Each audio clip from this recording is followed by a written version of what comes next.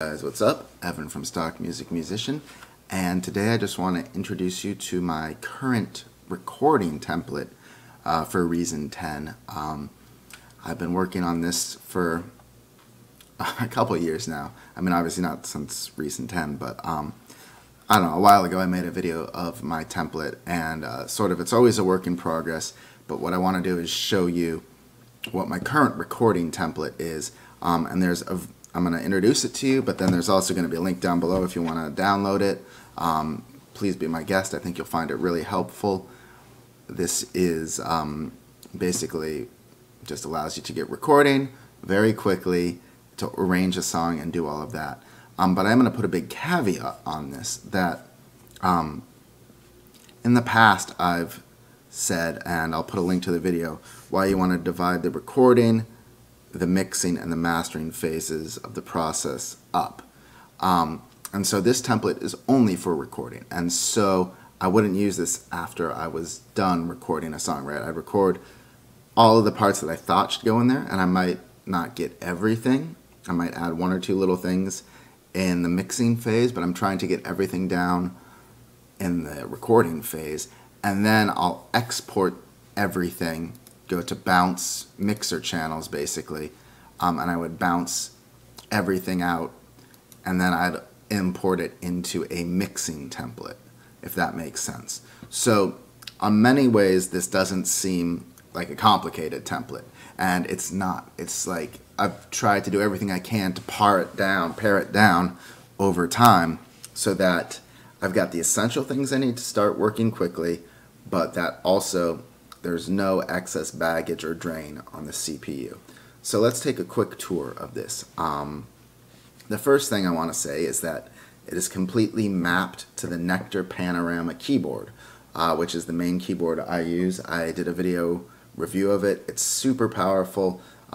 Probably the best keyboard for Reason. It's like more or less directly designed to work with Reason. So it's got all these knobs and pads, and everything sort of maps to Reason really quickly and easily. They've got pretty good customer support. Setup isn't too bad.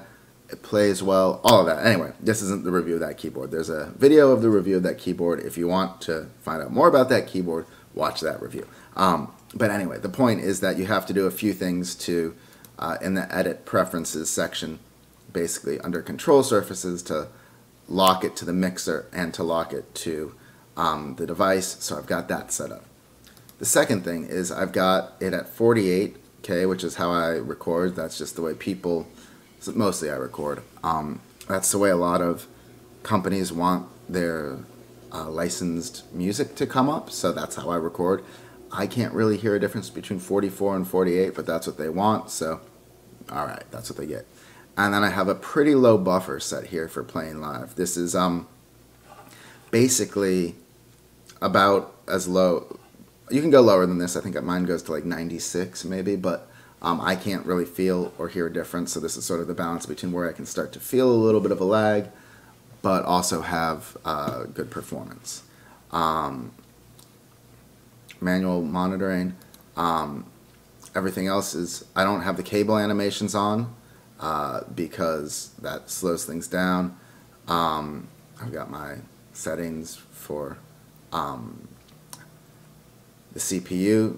I'm still not sure about hyper-threading and multi-core audio rendering. Sometimes they seem to work better and sometimes they don't, so those I will mess around with. And I've got my plugins all ready to go, and I've got it in English, which is helpful to me because I don't sprechen the Deutsch or any of the, well, I hablo the Espanol. So the next thing we're going to do is look at this sequencer window here. So the only thing I've really got going on here is that I've mapped the block view to include different song parts. So if I wanted to write in the block view, I might, but I really don't do that too often. Instead, what I do is I'll select the draw tool here, and I'll draw in a section like this, and then draw in another section and another section. And like if you're recording what you can do. This can just be really helpful while you're tracking, you know, to know what parts you're in, what's coming up soon, right? So obviously we should all be counting the bars and the measures in our head, but sometimes you lose count. So with this, you can just quickly, you know, plan out what the song is supposed to be, or map this to the song, and then you can quickly jump around. It also makes it easy to just click a selection and set loop to selection so you can work on one part. So I've got these readily available. If we go to the mixer, nothing is too crazy here because there's nothing going on. I don't want to put any effects on at this stage. That isn't to say I won't use like effects that are fundamental to the sound of an instrument. For example, like I would put a guitar amp on and I'd want the guitar to sound as much like a guitar as I could. Or I might use a, you know, phaser on something because a phaser is really shaping the sound and like part of it. But I'm not going to use like saturation or compression or reverb. I might use like a delay if I'm really clearly going for a delay effect, like a U2 type thing. But generally staying away from mixing type effects as opposed to more creative effects. I also have delay compensation off. That slows things down, and since I'm not going to shouldn't have any parallel channels or any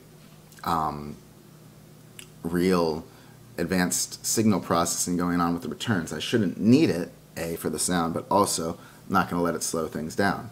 And then finally, in the rack, the only thing I have here is a limiter set up between the master out and the hardware output. And this isn't there to make it loud, it's just to keep things from clipping, to keep my speakers safe and my hearing safe. And so that's it. This is a simple setup, but it works. And so really, you know, I'd recommend downloading this. I'd recommend downloading all the templates that I've got. They work for me. I don't know if they're going to work for you, but start playing around with them and editing them to the point where they work for you. Also, I do have a video that shows you how to use these templates, how to set them up. So I put a link down to that below if you don't know how to set up a template or how to set a default template. So be sure to check that out. Thank you so much for watching. If you enjoyed this, please be sure to subscribe and like so that you can watch more of these videos and keep growing